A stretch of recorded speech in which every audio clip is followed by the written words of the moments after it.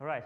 So it's an announcement for the library that we've just released practically on Monday, and it's about a fully homomorphic encryption.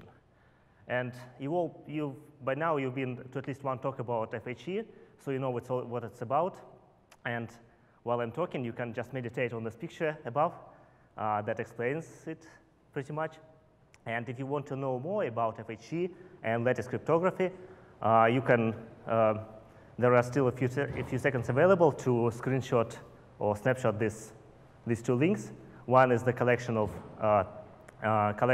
papers about FHE, and the second one is a very good book, a review of FHE.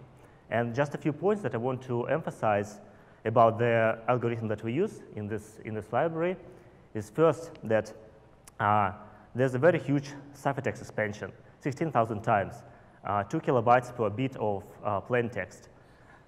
Second, the operations on ciphertext, all the gates, the binary gates that we have on bits are very fast, but what takes time is the bootstrapping, because all the separations introduce errors, and after each operation we need to get rid of them, and that's what takes the majority of time. And okay, so there are two implementations of the FHE on Torus.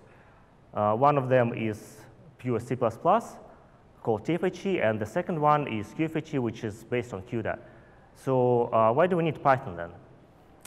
Well, we are targeting GPUs, so we can hide all the overheads of Python behind asynchronous calls to the kernels on GPUs. So it doesn't really matter that the Python is slow, because the GPU is fast. And all this code generation that we can do on Python helps a lot with optimizing for performance. And I used it a lot in the library.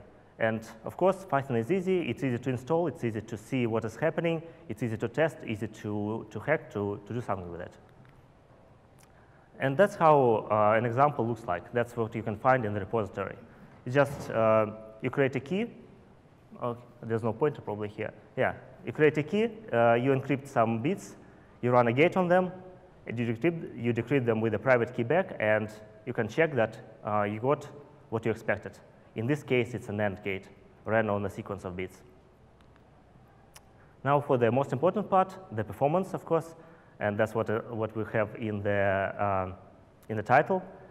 First, I compared it with the tFHE. Of course, it's a bit, not very fair, because tFHE uses CPU, but we have 100 times speed up as compared to tFHE. That's using FFT for bootstrap. That's what tFHE uses. And also we can compare it to qFHE, which uses NTT, okay, which is a Fourier-like transform on finite fields, and it has about the same speed, but nuFHE supports OpenCL as well. It's written in Python instead of CUDA, so it's still good.